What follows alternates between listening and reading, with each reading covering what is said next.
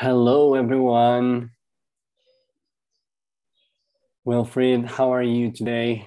I'm doing fine. Yeah, Yes. feeling any imposter syndrome being here today? It did happen, I was like, really, yeah, it's happening. Yeah, but I'm really glad I'm here finally. No, I'm so happy you're here too. But I know that a lot of people, when we do the lunch and learns, they tell me I feel kind of imposter syndrome here again, and because who am I to be speaking here? But I'm really excited about what you have to share with the community. So I'm glad that you're here too. Thanks. Thanks. It's a pleasure. So we have a few people have joined already.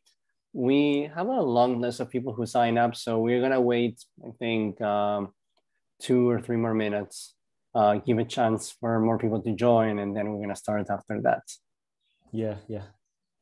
Great. Wilfried, where are you today? I'm in Burundi, Bujumbura, In Bujumbura, in the capital. Perfect. the capital, And yes.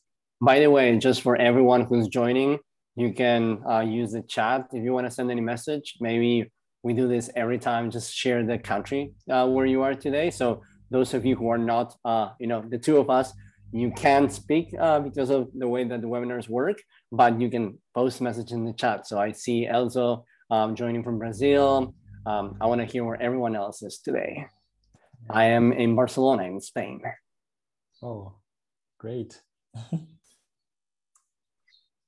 Yeah, often people ask me, where are you? And, I spent most of the time in San Francisco, in California, the past, like, I don't know, 6, 7 years. But we recently decided to move back to Spain with my wife. And the pandemic has changed so many plans for so many families, I guess. I know. Like How, so many. how is life in Bujumbura with COVID these days, Wilfried? COVID didn't really affect much because once they closed down the borders, there were not people coming in, Mm-hmm. so people were not infected with COVID. So the only people who have COVID are the people who are coming from outside, and then they are confined until they are well before Right. they're allowed into the country. So yeah, and yeah, Right. Good to hear that. yeah, but obviously the economy gets affected because of the things that comes from the outside. So like right now it takes longer. Uh, like if they send something, so the economy gets affected a little bit. It makes sense. We're going through this, all of us, one way or another. And it's a great example of how connected we are in the world, whether we want it or not, for good or for bad, that, something that affects us in one place, sooner or later gets to another. And, we should be approaching this together, like many other things. But we'll talk more about this later. So I see people, also Rose joining from Kenya. I have Amir from Bosnia and Herzegovina, people from Ukraine, Uzbekistan, South Africa, more people from Brazil, Estonia, Tunisia, another person from South Africa. Hi, Ryan. More people from Brazil. Perfect. So before we start, we're going to start right away. I just wanted to remind you that we are happy to, hear your questions. If you want to know something about Microverse, I can answer some questions, but I really hope that today we can make it about Wilfried and his experience, not Microverse. So any questions you have, do not put it in the chat because it's really hard to keep track of all the questions. Instead, there should be a button at the bottom that says Q and A. Just click there and you can ask as many questions as you want. And you can see questions that other people have asked. So please put your questions there. All right. So still waiting for some people to join, but I think we just go ahead and start. So Wilfried, I'll just make a little introduction of you and this Lunch and Learn, and then I want to let you do most of the talking. So first of all, this is a Lunch and Learn organized by Microverse. We are a global school. We accept students from every corner in the world. We have students today learning full-time from 117 different countries around the world. And we teach software engineering, and we help you get ready for remote and international opportunities so that no matter where you are today, you can get to like jobs that give you experiences and salaries that are sometimes hard to find, locally, but also so that you get experiences that are much more, interesting and global, working with people from all around the world. And today we have one of our graduates, and so Wilfried Canirinka. He's joining us from Bujumbura in Burundi, in East Africa. And Wilfried started the program in 2019 at the end, I think October, Wilfried? October, yes. October, cool. And, at the end of 2020, he started his career after completing the program. So we're going to be talking about that career. Wilfried today is the CTO, so the Chief Technical Officer of Atlas, a creative agency focused on web design, development, and branding in Burundi. We will be talking about that. But something that I'm the most excited about you, Wilfried, is your involvement in the development and tech community. So today I would love to be talking a lot about that. And I hope you're ready. So Wilfried, tell us a little bit more about you, who are you, other than what I just shared, which was just a very superficial introduction. Okay, yeah, my name, as he stated, my name is Wilfried Canirinka, from Bujumbura, Burundi. It's a small country in East Africa. You can check it out on the map. Yeah. What he has not said is that I also play basketball. I used to play for university, but when you change the scenario, so I had now I play for fun. I also play piano. I love music. Yeah, obviously. So I'm a software engineer. I studied in Kenya. I finished my high school in Kenya, then did my university in Kenya, worked a little bit in Kenya before I came back home, and back in Burundi. I guess that's it. Yeah.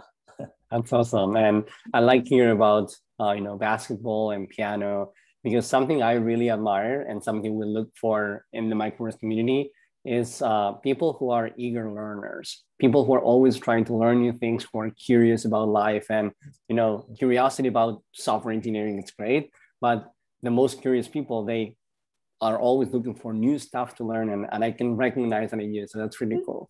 Yeah. So by the way, something I didn't say, which to me has a lot of meaning, is that the story of Microverse as a school, as a company, in many ways starts in Burundi, right? And this is why I was so excited to, when Wilfried joined Microverse, I remember thinking, wow, this is the first student that we have ever from Burundi. This is so exciting. And then the day that Wilfried graduated, got the job, started working, I'm like, oh, this is the first person from Burundi in Microverse, who's going into the market. And I'll just share the story quickly, but basically I traveled to Burundi when I was, I was 25 years old. So that was 8 years ago. And it was just in a transitional moment in my life where I decided to take 1 month of no work. But because I'm a very curious person, as I was saying before, I just couldn't go to Burundi and just, do tourism. By the way, I remember having a great time. I remember Lake Tanganyika and the reserve with all the animals. So that was amazing. But I actually spent 1 entire month in a town in the north of Burundi, teaching in a computer science university.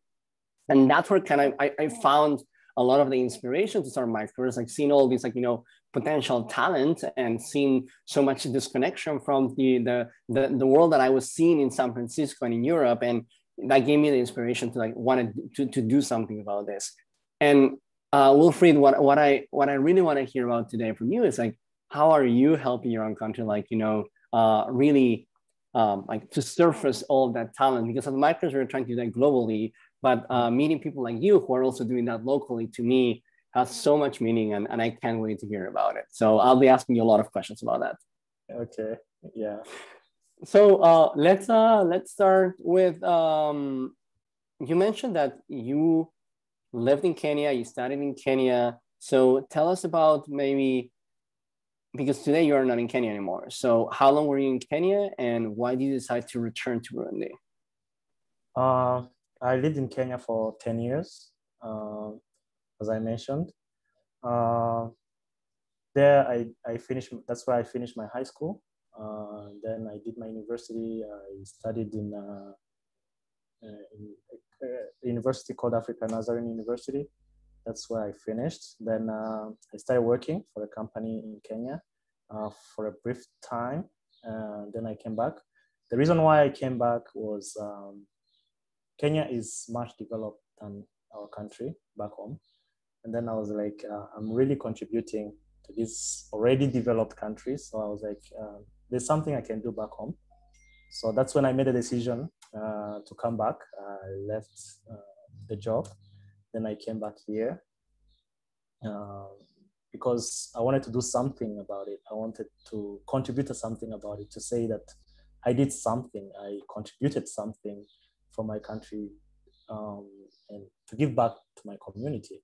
So that's what motivated me to come. And to say also, to add on that, I would say we used to come back for holidays back home. And then most of the time we would complain. The things, you know, it was easy here. This thing, we had these things here, we had this, that, but we don't have this here.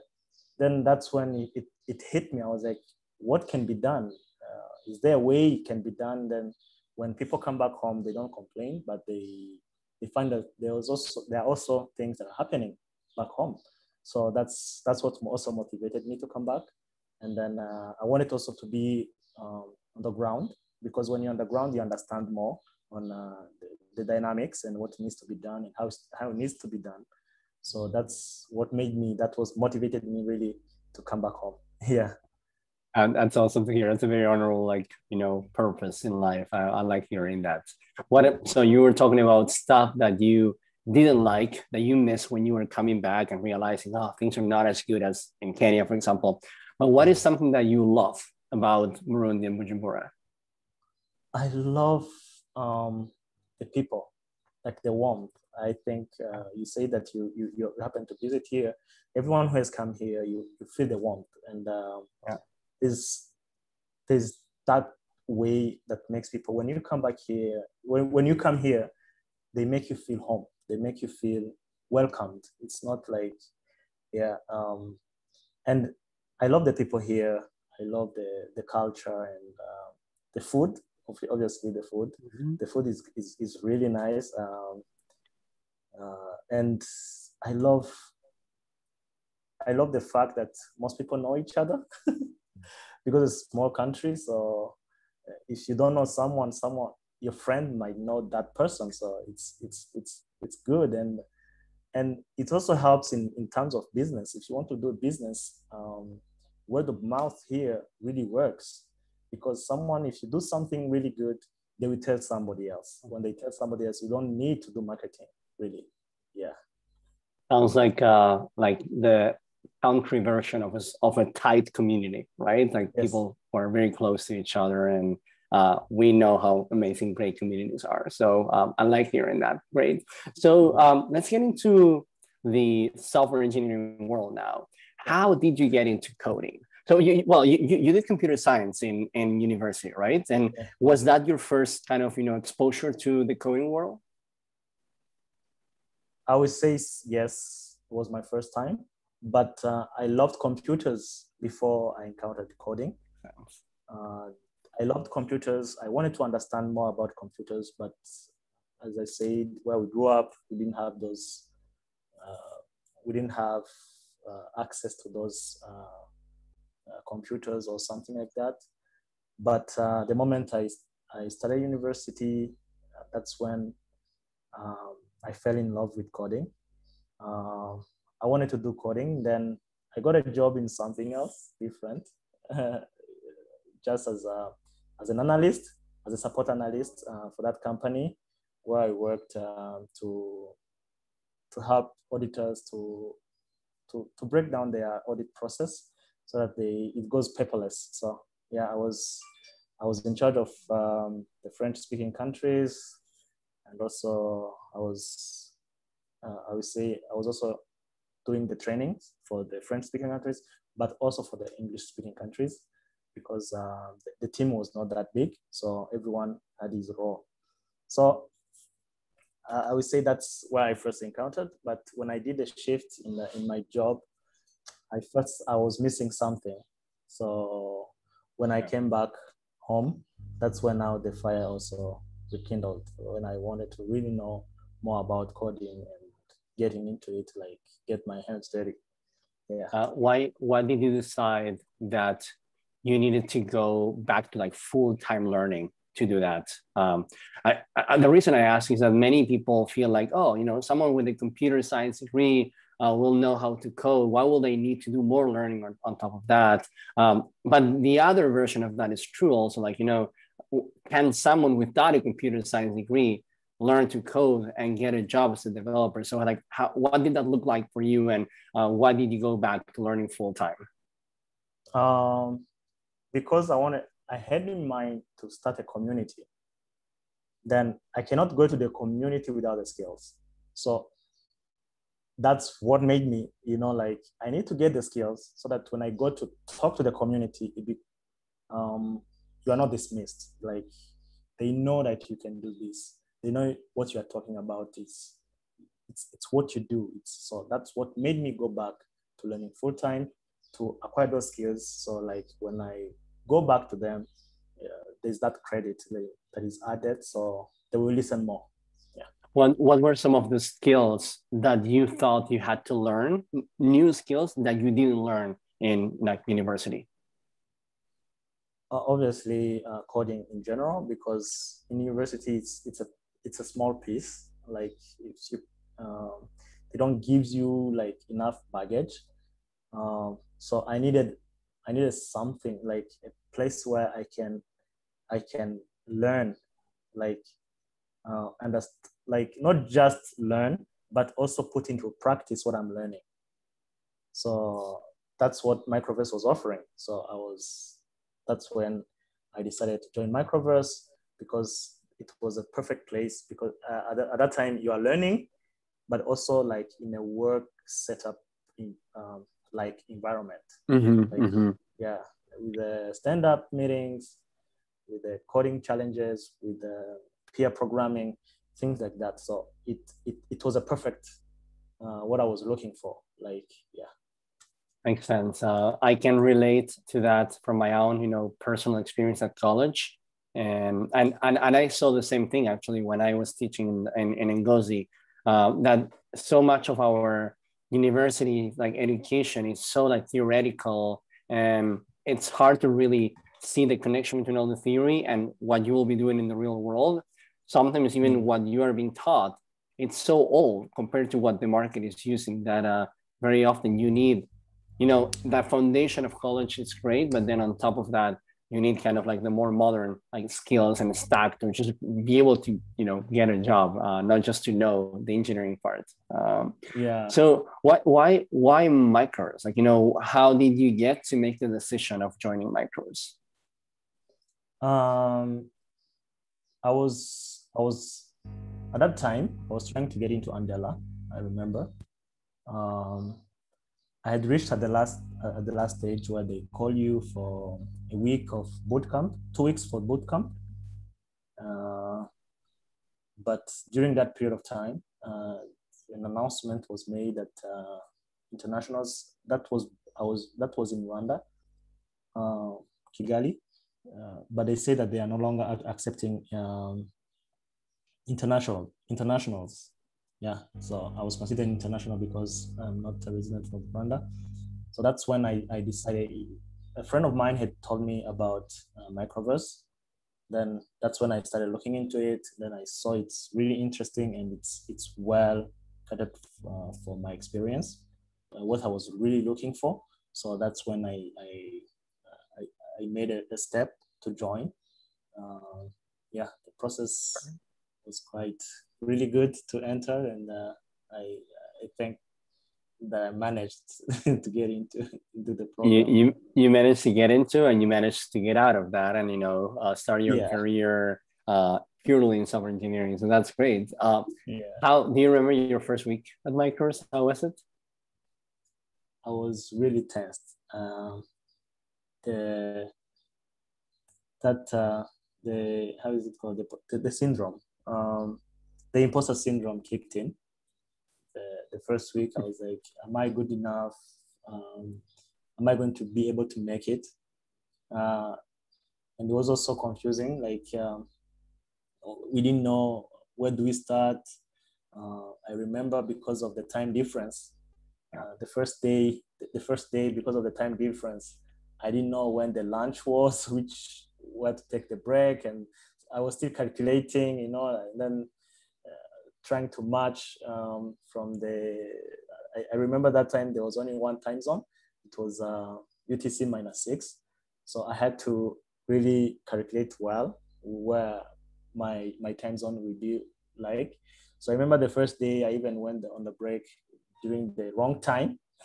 So my partner told me it was not break yet. So yeah. So you joined.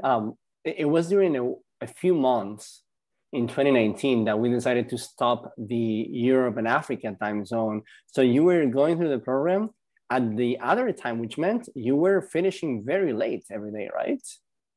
Yeah. I was finishing around 1 a.m., 2 a.m. So yeah. Wow.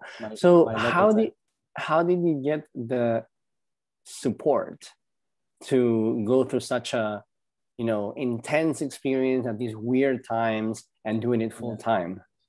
Yeah, I remember that time. I also got a part-time job as a consultant to consult as a consultant in the IT infrastructure here in Burundi. It was a US-based company that was doing a research here, so it was only 6 hours a week. So I was able to manage. 6 hours. 6 hours. Yeah. So I was also getting. They were also really paying really well. That's great. So I was able to manage to sponsor myself through the period of Microverse. That's amazing. Like I was gonna ask you, how did you survive Microverse plus a part-time job? But if it's like we will always say, if it's like 6 to 10 hours a week, it's gonna be intense, but it's doable. But if you're doing like 20 hours a week in a part-time job plus Microverse, like you're gonna be burned out after a couple of months. So, but I'm so glad you found that opportunity. And I guess for many people, even if they can get like a part-time thing, it doesn't pay enough. But it's good that you were able to use your previous experience to give you some like this kind of like high income relatively to your expenses. So good. Like something I admire so much in our community is that people are so eager to make this change happen that wow, they'll do whatever it takes to go through it. And it's sometimes we have to like kind of say, hey, you're not committed full time, or you're like not meeting the goals. And it's so hard because we know how hard everyone is really trying. So and just I'm glad to hear that you were able to find the support without that distracting you too much from the experience. Yeah. Right. Yeah. So what was the most important thing that you think you learned at Microverse? Teamwork. Okay. Yeah, I would say teamwork. And also I made friends, like from different countries. I remember in my team, all of us were coming from different countries. I made friends in Brazil, Mexico, Zimbabwe, Nigeria. It was really, really nice, like friendships that up to now we are still friends. That's the good thing, that we're in the same team, we're still friends. I saw some of them here in the webinar. So that's something I learned. Teamwork, it was really fun. I was also scared. Are we going to connect with the team? Mm-hmm. And sometimes when you get into like people have different cultures, different languages, different approaches. Like you can say something, and it might take it differently because of the culture difference and stuff. But I really enjoyed, working with my team, and it was a perfect team. Yeah, I would say so. I love hearing that. And I don't know, Wilfried, if you joined one of the last two student assemblies that we did. Probably not. You have been working or so. But the last two assemblies, my topic of the intercom talk was about communication in these like multicultural environments, and I've been repeating myself over and over and over and insisting people to read this book called The Culture Map. I'm gonna put the name in the chat for people in case you want to look it up. The Culture Map. And it basically talks about how different parts of the world, different countries, give feedback in a different way, make decisions in a different way, approach hierarchical relationships in a different way, deal with time in a different way. Oh, talking about time, I will never forget one of the things that someone told me in Burundi was like, you in the West have the watches. Here we have the time. And I was like, oh my God, that's so true. I remember so like days felt longer in Ngozi. It was such a nice feeling. Less stressful.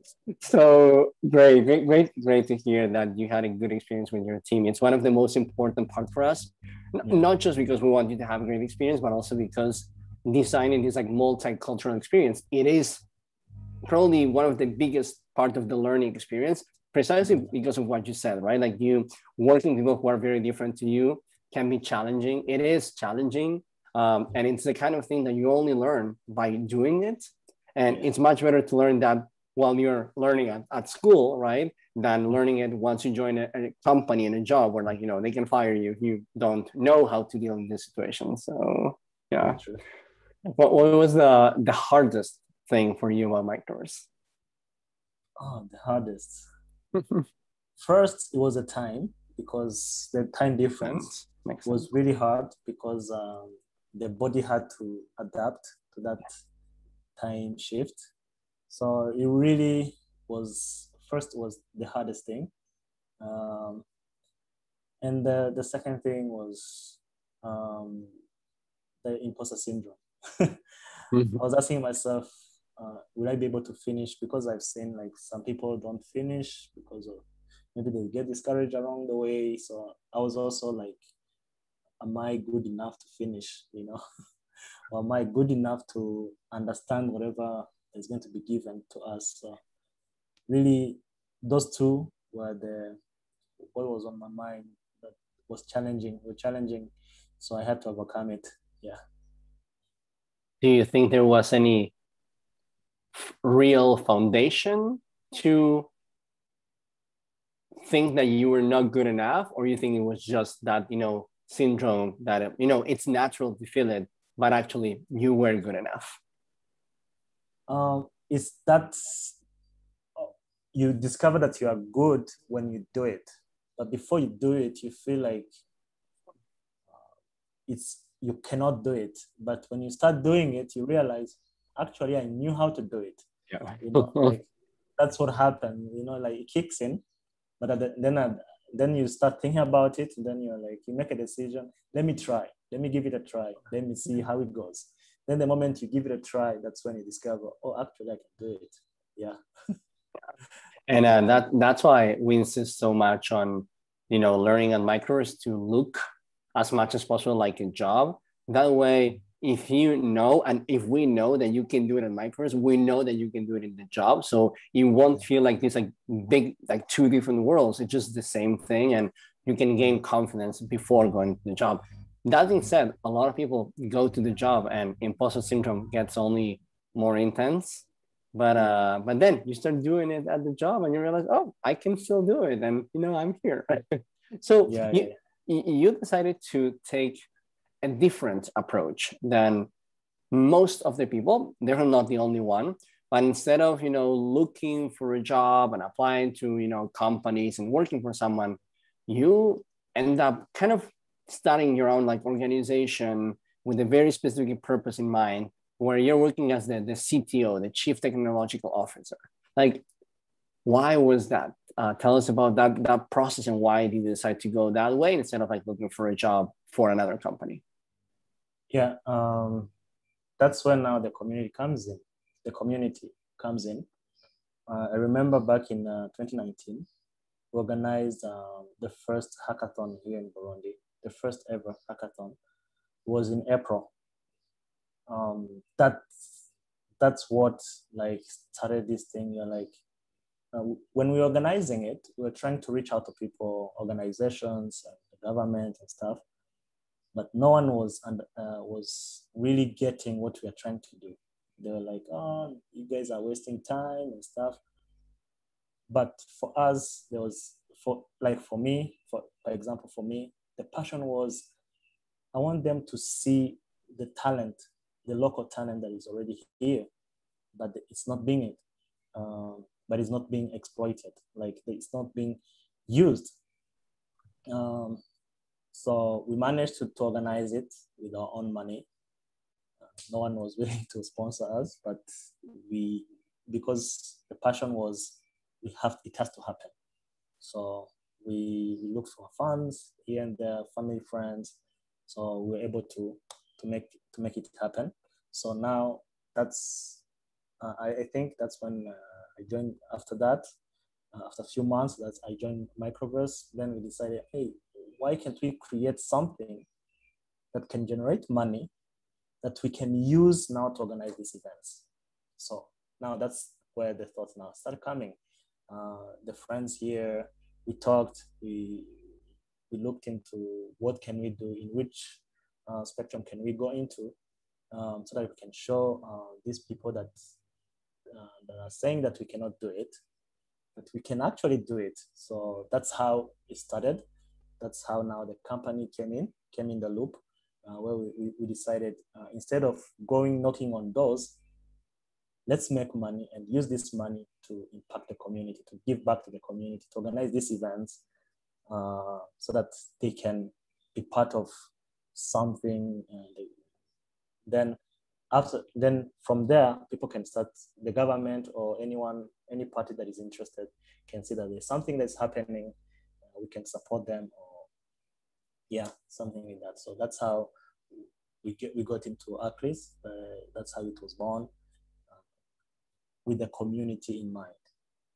That's amazing. I've seen that model working really well in a lot of countries, where like you have this like really virtuous cycle of a company doing development to kind of, use the local talent to give it, more exposure, more career development, but at the same time developing, community through events. And then the community helps the company attract even or position themselves locally to attract the best talent, to get them even better work. And then it's like this like virtual cycle that it's like more talent, more community, more talent for the company, which you can do more community, and it's just amazing. So it's very exciting to see that you're starting with that model. What does the community, like the development community, look like in Burundi today? Right now it looks really good. Last year, we were able to interview it was in 2019, towards the end of the year, we were able to land an interview with Google, that is in charge of developer communities. In January last year, 2020, that's when they told us to organize a pilot event to see, so that they can see we are able to organize.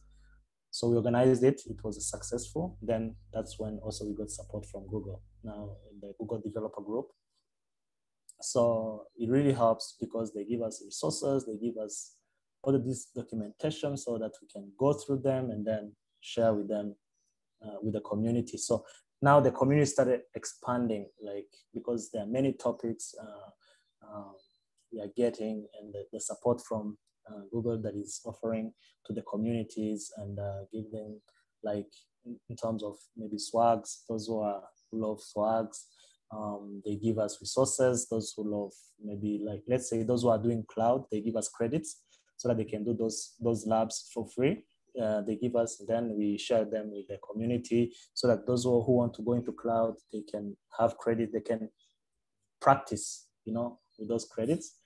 Yes, there's also that different resources that we get, maybe from Android, those who want to be Android developers, Flutter, those who want to develop applications with Flutter, and also there's WTM, Women Tech Makers, which is also part of what we are doing also to empower women, because we really lack here, like locally, we really lack women in the tech sphere. So that's what also we are trying to do. So we also got that done. Also develop student clubs that we are creating in different universities. We've managed to create two in different two universities. So we are creating more this year. So yeah, so those are the things that we are getting. The passion where it's going. We are really trying to see that the community expands, not only those who are developers, but all that are really into tech. Those who love tech, they can also have that chance. Whether you did computer science, whether you did medicine or any other degree you did. So we welcome everyone. Everyone is welcome aboard. And then we can now see how the community can continue to grow and have all these different people, different skills. Yeah. That's amazing. Which kind of events are you doing?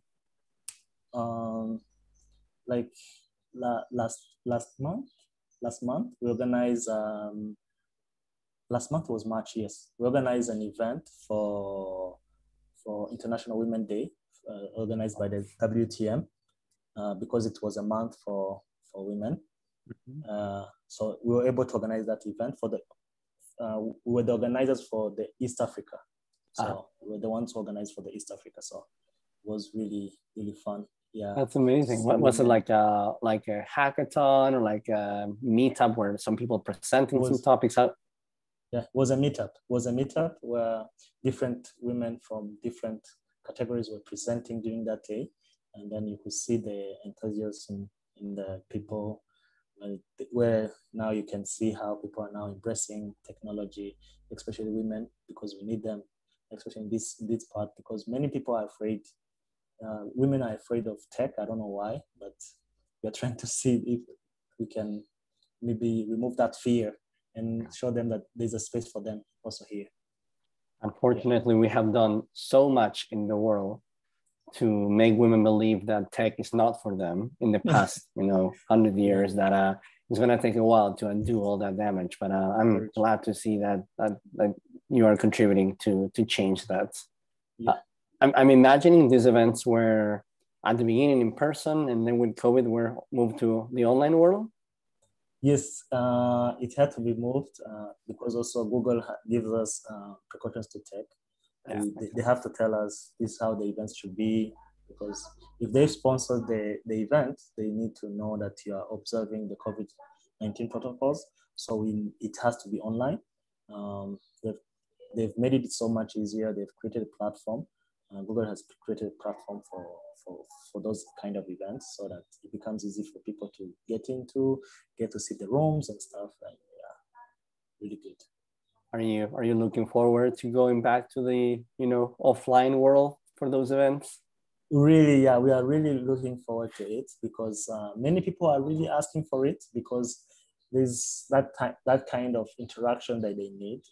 Also, the reason being, not so many people here have access to these tools. So when we organize in person, many people come for the events, but when it's online, the turnout is not that high because of lack of tools to use. Google can give us data bundles, but if they don't have where to put them, so they will not be able to use them. So that's also a challenge, because people love it, people want to be part of it, but when it's organized online, it's a disadvantage on us, but we are doing what we can to help them. What is the biggest limiting factor? Is it like, for people to join from home? Is it computers, access to the internet, stable power supply? What is the most pressing one? The most pressing one is access to laptops. The laptops makes sense. Yeah. Makes sense. Such an expensive investment. Yeah, it's very expensive. Yeah. But we are making an effort and see how we can do about it.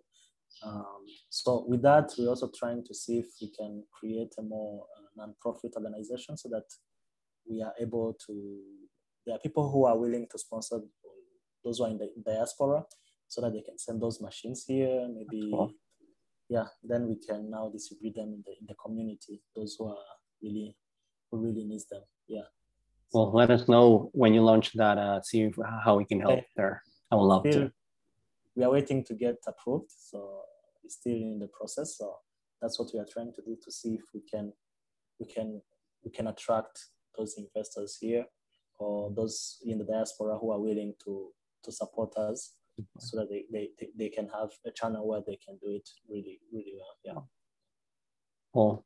So you're working really hard to build community in Burundi, and I think in this past, I don't know, 6, 7, 8 years, we have seen a lot of organizations like Andela doing amazing things in Africa to really, put Africa in the map and the world map as a source of, amazing technical talent. What role do you see like Burundi and Africa playing in this, like, future of work where like we're more connected, but still there are so many biases and so much hard work to do.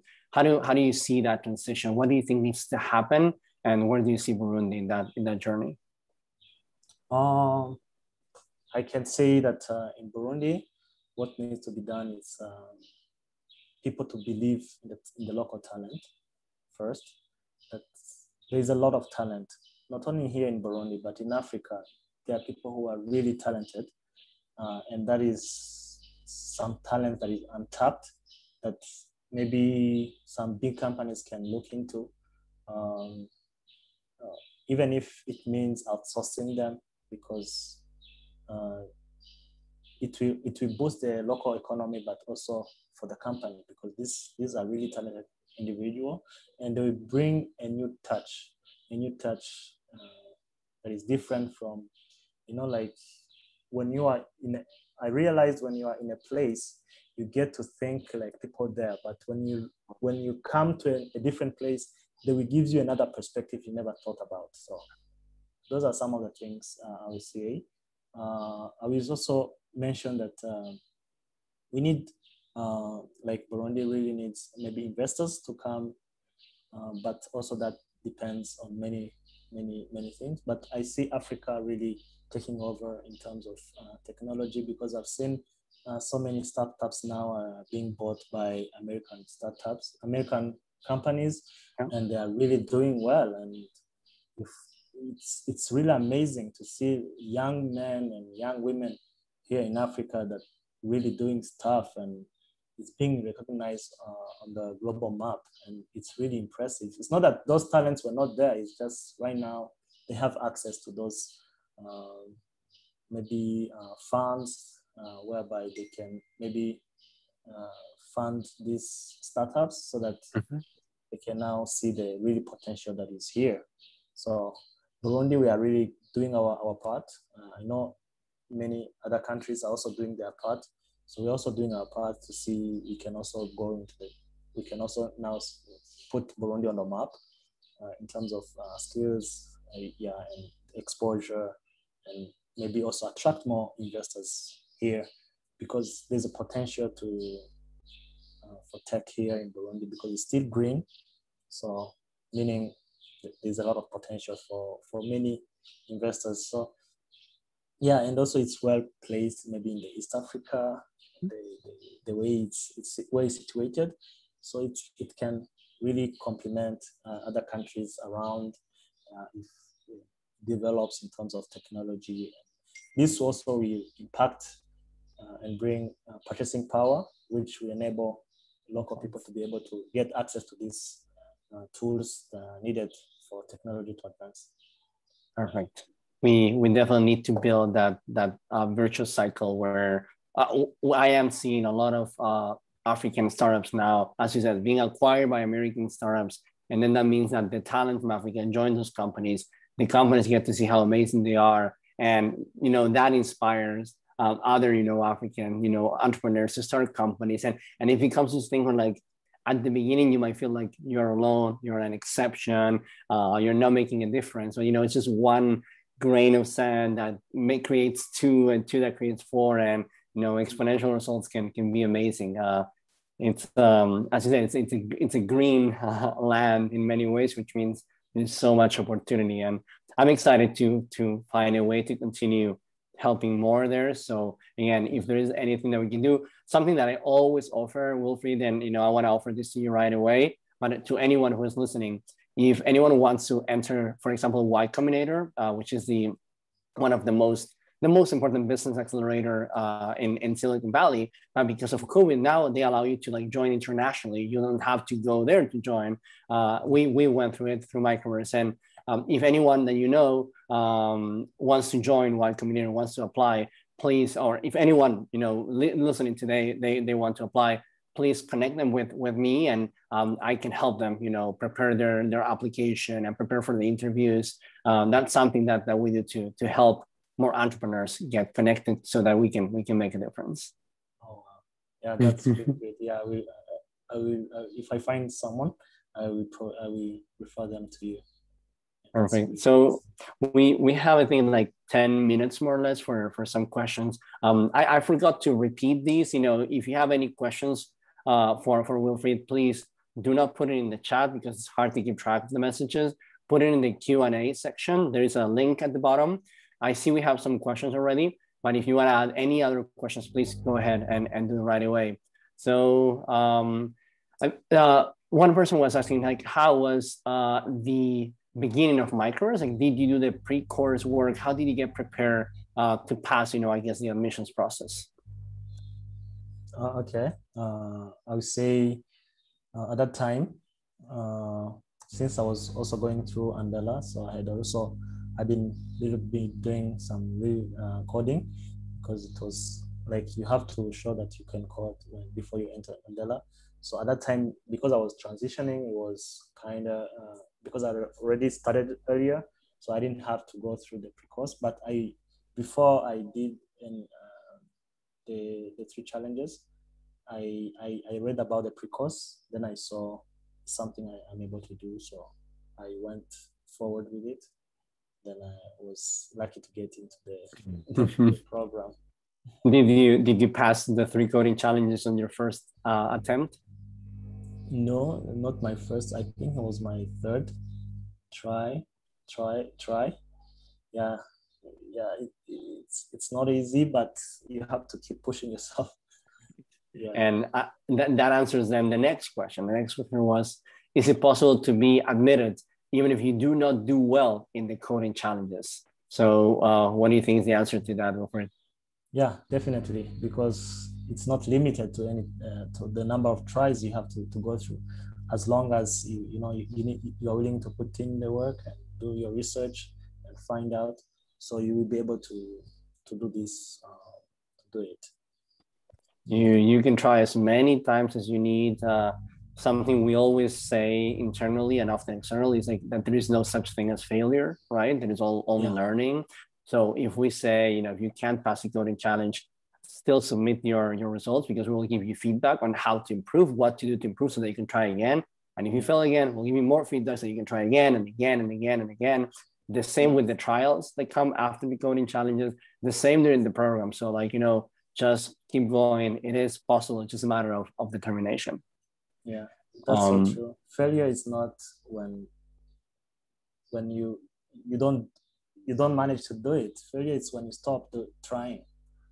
Yeah, I couldn't agree more with that. Yeah, it's the moment you give up. That's when you fail. That's when you fail. So the next question is, what kind of things should we do to be ready to join Microverse? First, you have to make sure that you understand what you are going into. Read well, and ask yourself what motivates you to enter, because this will help you to finish the program. Yeah. For me, I had where I wanted to go, so nothing. Even when I didn't feel like doing it, I had to do it because I knew if I don't do it, I will not reach there. So find what really motivates you. Secondly, prepare. Like, you have to prepare, like mentally that you're going to be maybe doing it for the next 6 months or 8 months, depending on how fast you are, or 9 months, 10 months, doesn't matter. So go on your own pace. Do not stress if you want to finish early, but know what is involved. And also if, so that really will really motivate you to, you know, to start knowing where you want to go.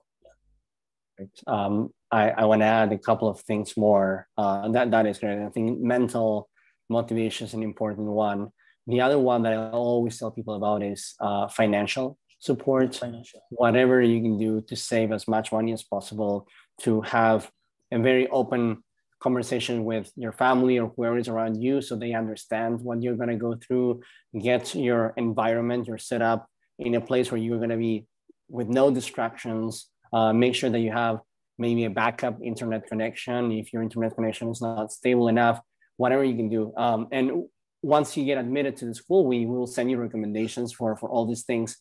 And we have now a thing called the pre-enrollment bootcamp. And it's something that once you get admitted, but before you start, we send you a lot of stuff for you to get ready mentally and technically before your beginning of the classes. And I definitely recommend people completing this. But also, I wanted to give an update. Wilfried, you mentioned, go at your own pace, don't try to rush it. And someone was asking what happened to completing Microverse in 6 months. And I wanted to use this as an opportunity to give an update that Wilfried, I think you might not know about. So I'll share with you and everyone else. So May, the next cohort, because we're not going to have an April cohort, the next one will be in May, will be the first cohort that will be going entirely through what we call Microverse 2.0.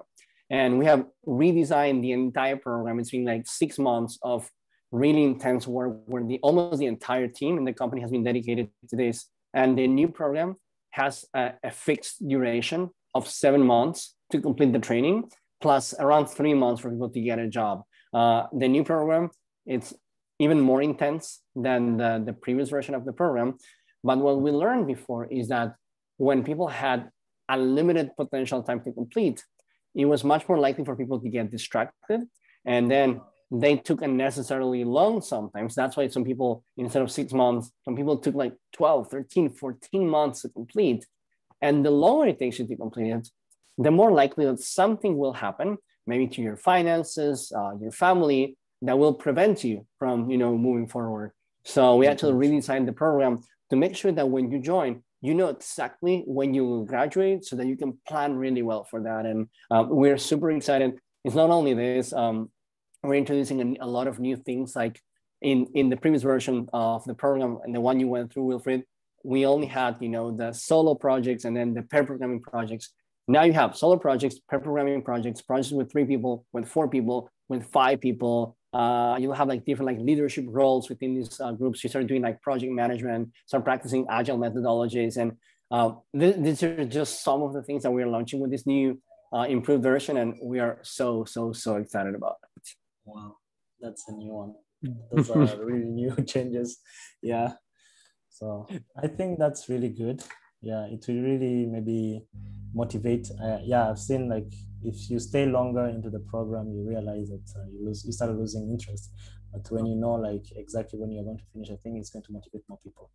Yeah, we think so, and we have redesigned the entire thing without compromising on any of the learning goals. In fact, we doubled down. We looked at the data from every single student who graduated, who got a job, and we looked at what it took them to get a job. And we use all that data and all the market data to redesign the entire program. And it's like I'm so excited. I can't wait.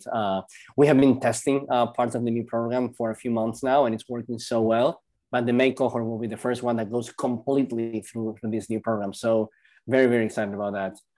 And there's a very interesting question here, Wilfried, because it's connected to the idea of imposter syndrome. And I want to hear your what you think about this. So someone was asking, I have been taking coding courses in like Udemy, for example, but I still feel like I'm not yet ready to join Microverse.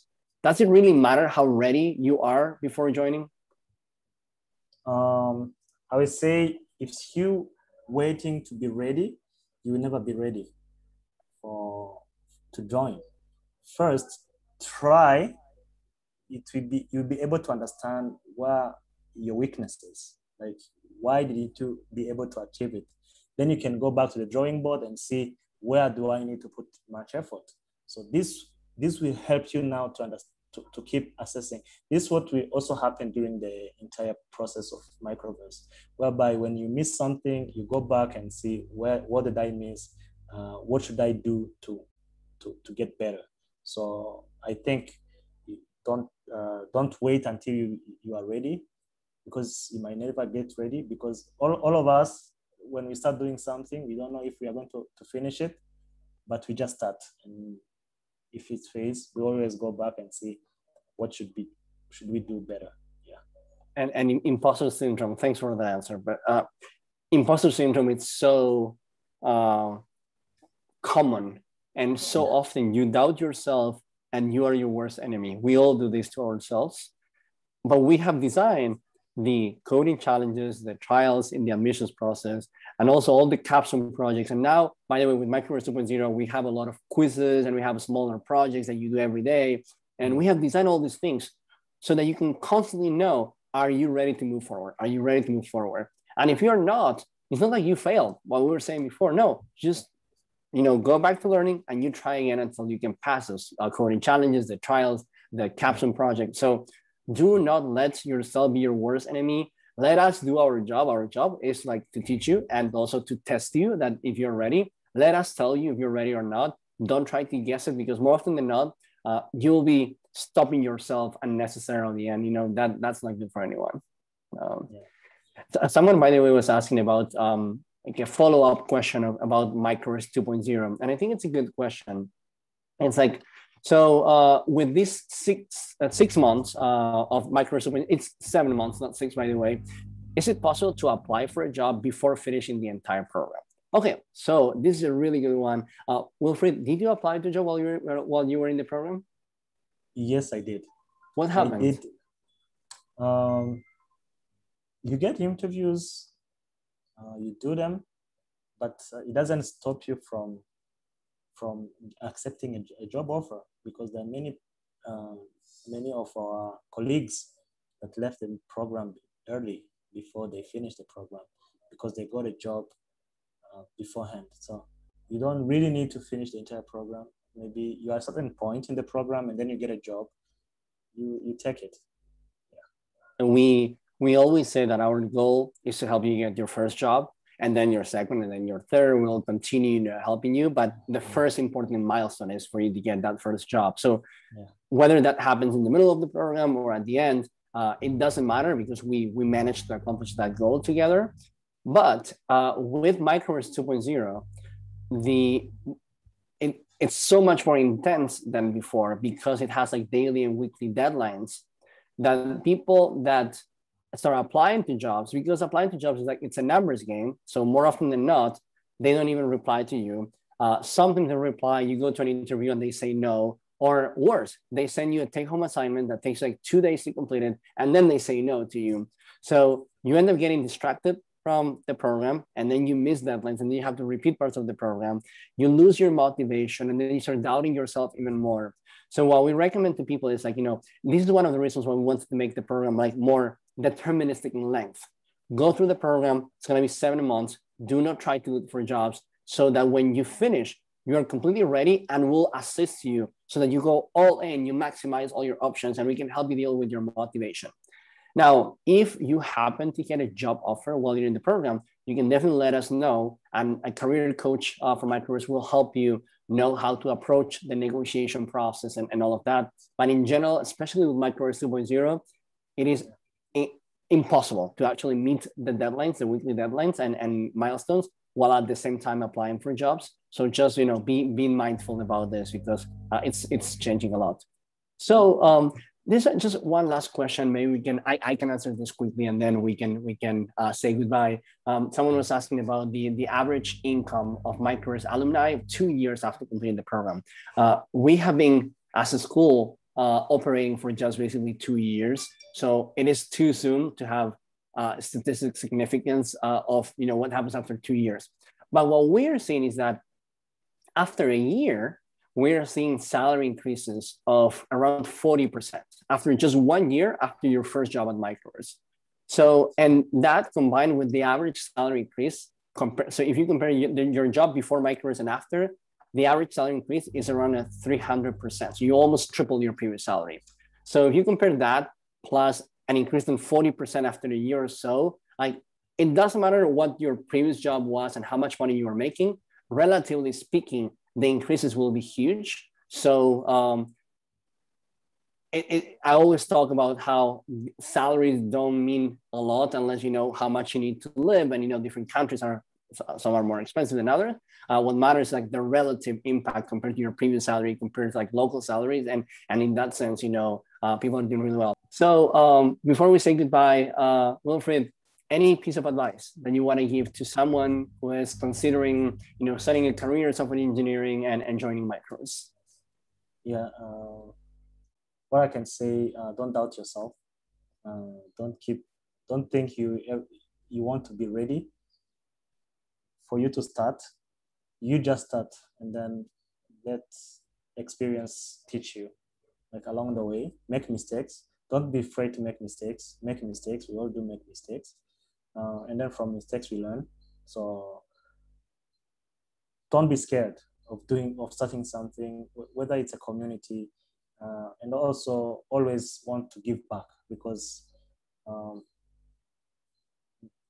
what we get is for us to give it back, to share it. So it's not for ours, but it's also for everyone else out there who is willing to listen. So be the voice you can. And get motivated and find your passion first. Find your passion and find what will push you for you to achieve your goal, and don't procrastinate. That's an amazing. I think like our job number one at Microverse is to make sure that you do not procrastinate, because it's so easy to end up doing that. Yeah. Perfect. So, Wilfried, is it okay for people to like follow you on Twitter? I was gonna share. Yes. Perfect. Yes, So I'll share your profile here on the chat. You can follow like Wilfried on Twitter. You can ask him questions there. Wilfried, again, thank you so much for being here today. Thank you for all the hard work, for wanting to give back to the community. Let us know on Twitter, reach out to me directly if we can help also, with that massive challenge. And I'm really excited to like keep following your journey in this amazing career.